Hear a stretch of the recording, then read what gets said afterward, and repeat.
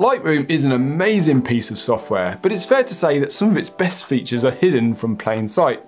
So if you're looking to up your Lightroom game, you've definitely picked the right video, because today I'm going to share with you 20 hidden Lightroom techniques that every photographer should learn. These tips and tricks will help you streamline your editing process and enhance your photos. So whether you're a beginner or a pro, I'm sure you'll find something useful in this video. So I've broke this video down into two sections. The first based around improving your editing speed with shortcuts, the second being 10 amazing hidden features that will improve any photo. Now, by using these two sections together, your editing speed will improve and you will unlock new techniques that will transform your photos. So let's get straight into it, because there's tons of good stuff to get through in this week's video. So I'm using a PC. If you're on a Mac, there's going to be a couple of differences in terms of the keys that I press. So when I'm using Control, I think it's Command on a Mac, and if I'm using Alt, I think that's Option on a Mac. So just bear that in mind. And I'm just going to say the PC versions, otherwise it's going to get a bit complicated, but just bear that in mind if you're a Mac user. So first up is, and you might be aware of these tools here in the histogram, is the shadow and highlight clipping warning buttons. You can click these on and off, and it will show you if you've got any shadows or highlights clipped in your image. As you can see down here on the left, I've got these blue speckles. That means I've got shadows clipping. But instead of clicking on these separately and turning them on and off, which I do quite a lot, if you just simply hit J on the keyboard, that turns them on and off. So you can toggle them on and off super quick, super easy. Saves you having to go up and turn them on and off manually with your mouse. So yeah, that's J on the keyboard. So moving on to tip number 2, we're going to be using the Alt key to show us the tonal range of the image. Now if you hold down Alt and move these sliders, we'll see how the tonal range of the image changes. So here you can just see little specks of black, and that means we've got pure black. The further I bring the slider down, you'll see more pure black coming into the image. This works the same with the highlights as well. So the further I move the highlight slider to the right, the more we can see pure white coming into the image. A quick way of comparing your edited image to your original RAW file is by simply pressing Y on the keyboard, and that brings up this comparison view here, so we can see our edited version and our non-edited version. And this is a great way of seeing if you're over editing your images. Sometimes if you go too far with an image, just by looking at the RAW file, you can see that you've made some crazy, wacky adjustments, and it's a great way of just keeping your editing in check. A great shortcut to use, and one that I use all the time, is when we've got the crop tool selected. So if I select the crop tool, if I press O on the keyboard, it allows us to toggle through a series of overlays. And this can really be quite useful for cropping an image, especially if you want to use, say, the golden ratio. This is a great example of the golden ratio here, how we've got this swooping effect through the image. So yeah, it can be really helpful for aiding your composition when you're cropping your images. If we go to the Basics tab, you can see we've got colour here and black and white here. That's changing our treatment, so we can toggle between colour and black and white. But we can also do this by hitting V on the keyboard. That is a quick way of doing it. And this is great if we're looking through our images and we're not sure whether it might work well in colour or black and white. As we're scrolling through the film strip at the bottom, you can simply hit V and see what it looks like in black and white, move on to the next image, see what that looks like in black and white, and so on. This is a great way of deciding what you might want to do with your edit when you're just cycling through your images. Tip number 6 is T for toolbar. Now this little grey section here, where there's not a lot in it, takes up valuable real estate in our editing screen. If we hit T, we can simply get rid of that. And that's great because it allows us to see our editing photograph bigger. Basically, we get to see more of it. And if you want to bring the toolbar back up again, you just press T. Tip number 7 is a really quick and simple one. Basically, if we do an edit up here, we'll just see exposure and we don't like it. If we press Ctrl and Z on the keyboard, that's going to undo that edit. If you press Ctrl and Y on the keyboard, it's going to redo that edit. This is a great way and saves you so much time, because otherwise you have to come all the way up to the edit button to click undo. Another great tip for fine-tuning your edits is if you hold down Shift whilst using these sliders, and what that'll do, it'll give you greater control. The increments in which the sliders moved is slowed down considerably. So if I take my finger off Shift, you can see how quickly now I move the exposure sliders. It's holding down Shift just allows me to really fine tune the changes in smaller increments. Yeah, shift and move the sliders. So shortcut number 9 is zooming in and out of our image. It's simple to do, just press Control on the keyboard and plus to zoom in, Control and minus to zoom out. Now, if we want to have a little bit more control and see exactly where we're zooming into, if we hold down Control, you see the magnifying glass there, it's got a little square, a dotted square around it. We can now click our left mouse button and drag a square, and that's going to zoom into that area of the image, and I use that all of the time. So shortcut number 10, when we've finished editing our photo and we want to export it, instead of coming up here, clicking File and Export, just simply press Control Shift and E, and that will bring our export module up. Now this is a super quick way of bringing it up, and it saves us having to come up to the top here every time. Just a quick bonus shortcut as well. If you press L on your keyboard, it turns the lights out, and this is a great way of taking a look at your photo in more detail without having the distractions and the clutter of all of your editing tools. I use this a lot actually. It's great. And we'll also come back to this a little bit later. I've got another tip lined up for the lights out tool. So the first hidden tip I'd like to give you is a fairly basic one, but it really does speed up your workflow in terms of moving around the editing panel on the right hand side. Typically we've got, we can open and close our particular tools if you like. So the tone curve, the HSL, we can open and close it. If we've got a lot open, it means we've got to scroll down to the bottom to get to the next panel or the panel that we want to use. But if you right click on this dark grey area here, we've got a few options. And I like to use solo mode. And what that means is we've only got one tool open at a time. So if I click off tone curve, we can see none are selected. If I click on the basics tab, it'll open just that tab. If I click on tone curve next, it'll close the basics tab and open the tone curves. The same as I open HSL, it'll close the tone curve and open the HSL. Now this keeps everything really clean and tidy, and it makes your process a lot easier because you can quickly see exactly where all your tools are and where you want to go to next. So next let's take a look at the crop tool and the hidden tools within the crop tool, and these are great. So you can either select the crop tool here or press R on the keyboard to bring up your crop. Now firstly, normally what we'd do is resize our crop, wouldn't we?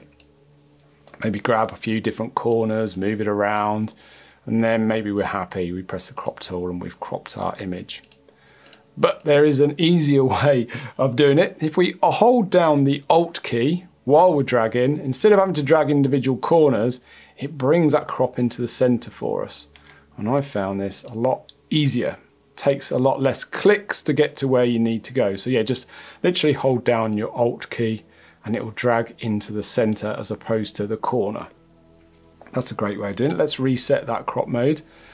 Next is the level. Typically, if you come up to the panel here, you've got your level or straighten tool, but there is a shortcut for that. You can press Control on the keyboard and it automatically brings it up, and then you can drag your level out. Saves having to go up here and select it. Next, obviously we spoke about this before, but if you press O on the keyboard, you can toggle between your overlays.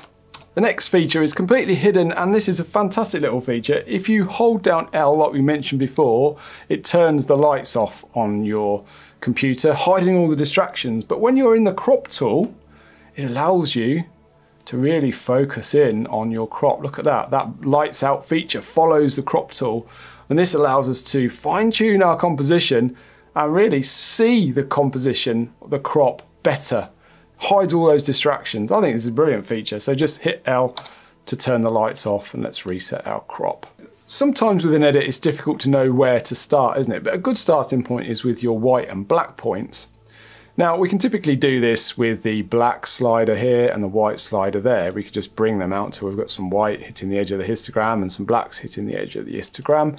Sometimes though, or it might be difficult to figure this out, or you might not be sure, or if you're just new to editing, a great way of maybe learning actually about your image is just by hitting Shift on your keyboard and double clicking on blacks, and it will automatically set the black point for you. You can also do the same with white. So press Shift on whites and double click, and it will move the white point for you. And this is what Lightroom thinks is a good starting point for your image. And obviously you can fine tune it from there if you wish. So let's select another image. Let's select this one of the Peak District, shot in the Peak District. Now I'm going to come to the tone curve for this.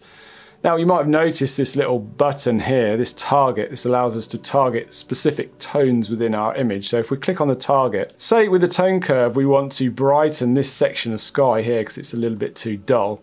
What we can do is we can pin a selection to the tone curve. So I'm going to pin a pin here in the dark section, maybe some here in the heather, maybe some here as well, and some up here.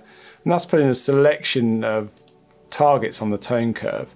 And now I can come over to the area of the sky what I want to brighten. Now if I press my left mouse button and move the mouse up or down, it's going to move that specific part of the tone curve which is affecting those tones only. And because I put all of those other pins on the tone curve, you can see it's not really affecting any of those tones, it's just affecting that portion of the sky. So this allows us to be really selective with how we manipulate tones within the tone curve basically. Yeah, so I can either brighten or darken that section of the sky. So I think I might want to just push that up to about there somewhere.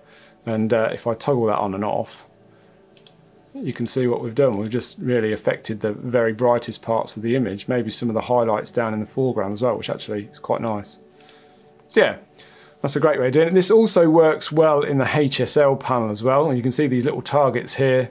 So if I was to, you can see I've already made some adjustments to this image, but if I was to click on that, we hold down our left mouse button and drag again, you can see that if I drag the mouse down, it's reducing the blues. If I drag it up, it's increasing the saturation of the blues. So yeah, these little targets are great for targeting specific parts of the image. So I'm going to stay on this Peak District shot just for a minute because this is one of my favorite hidden tools within Lightroom. So I'm just going to reset, because this is an edited image, I'm just going to reset it to its original raw file format. And I'm going to work on the sky in this image, and you can see it's quite washed out. There isn't a huge amount of saturation in it. So what I'm going to do is come up to the masking feature here, click on sky, and that's going to create a mask based on the sky only. So it's going to select just the sky. Now you can see we've got our orange overlay here showing us what is targeted within this mask. We can also see it here with the white selection. If I press O on the keyboard, that gets rid of the overlay.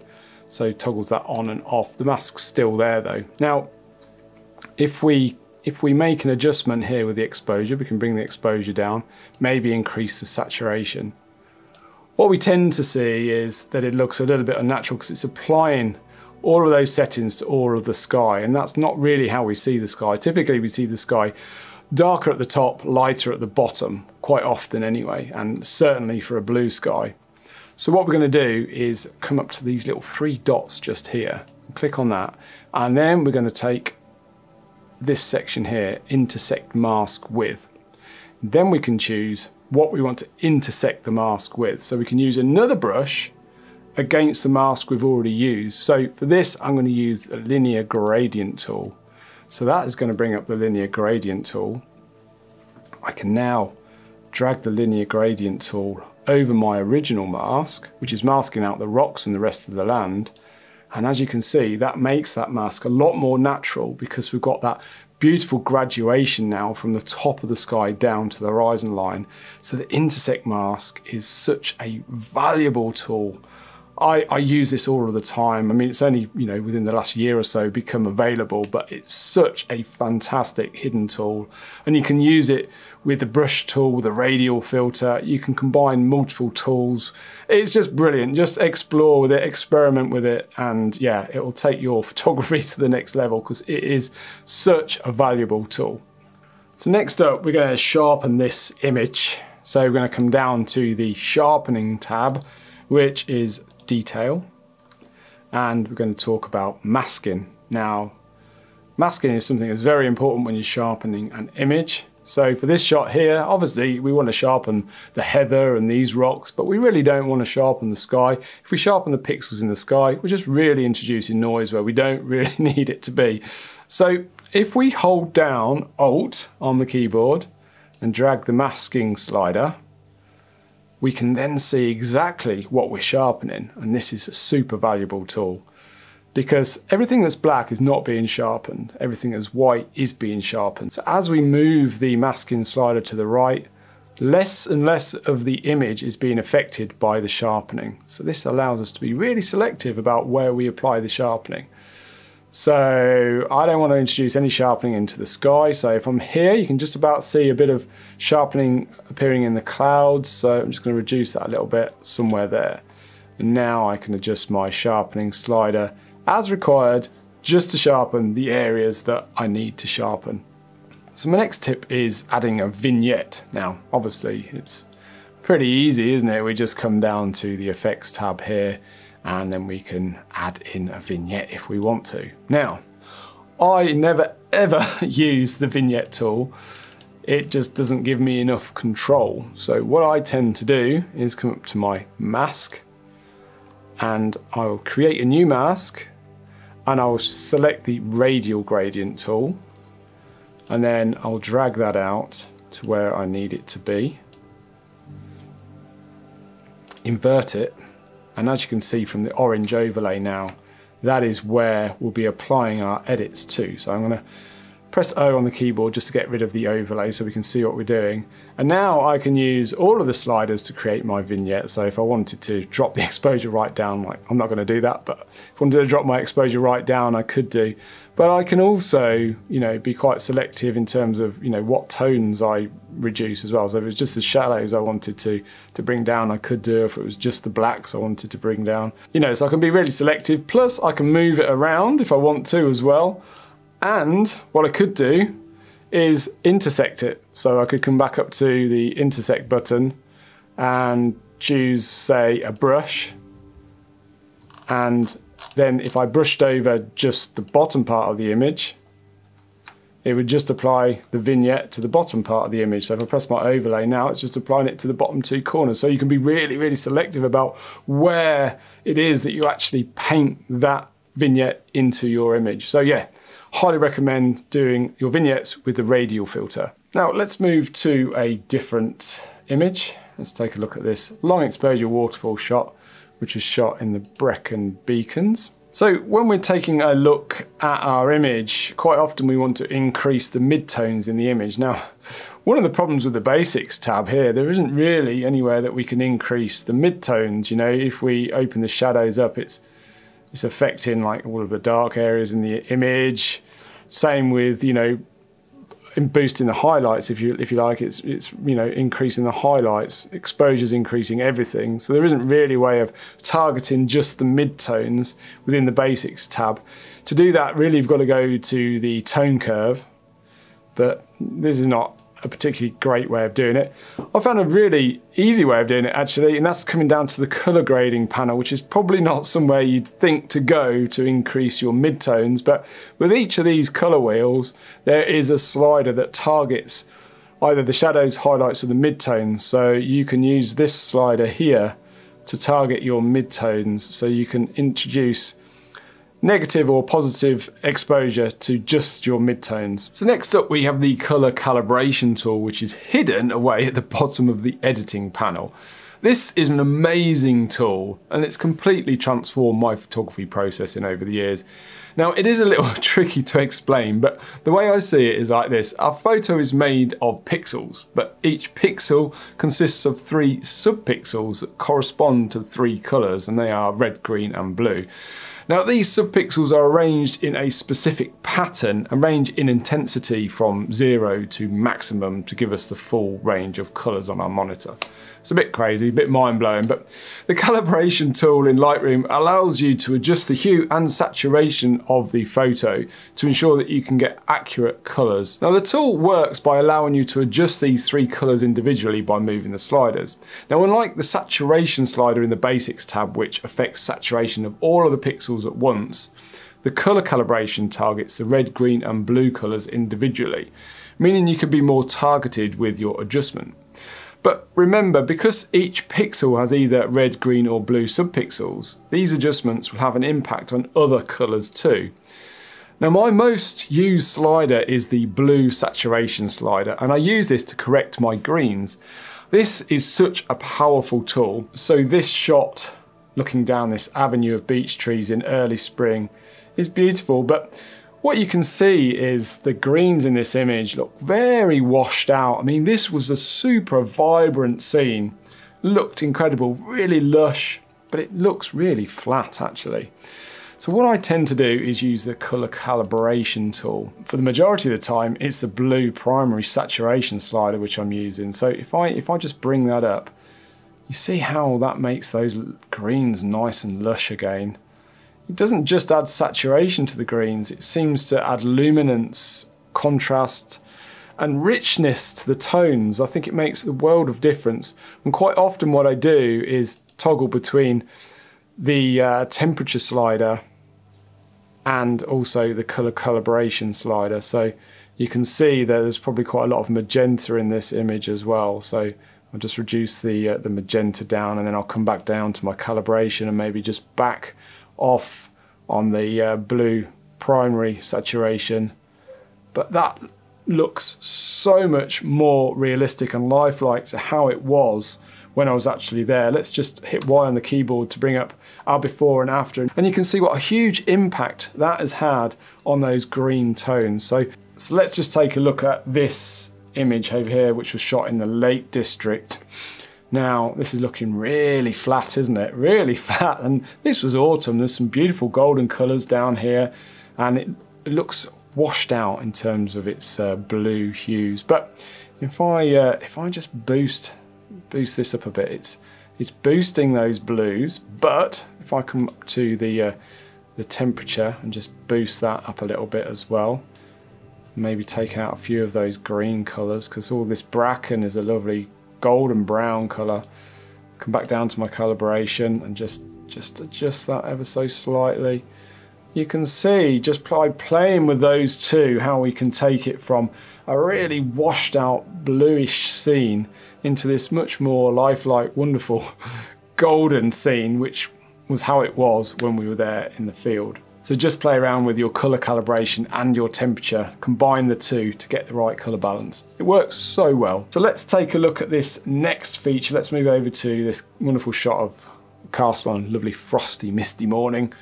Now, I only found out this little technique recently, which is pretty cool. Always learning something new, which is great in photography, isn't it? Every week something new pops up that you never knew existed.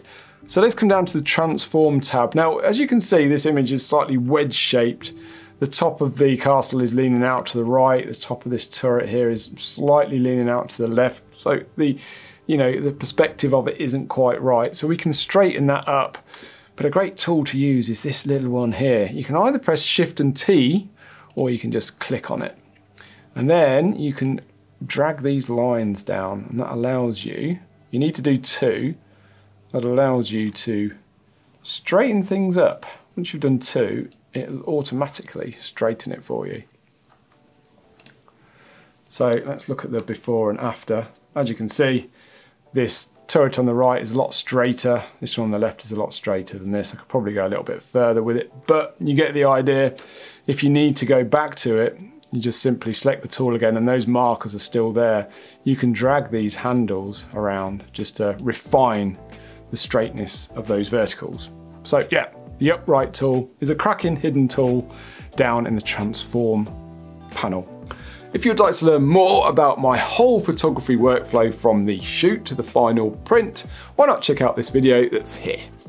Hope you found these Lightroom tips helpful and will start using them in your editing process. Now, if you enjoyed this video, please consider giving it a thumbs up, as that really helps me out. And why not consider subscribing to the channel for more content like this. If you have any questions or maybe some suggestions for others, feel free to let me know in the comments. Take care, and I'll see you next week.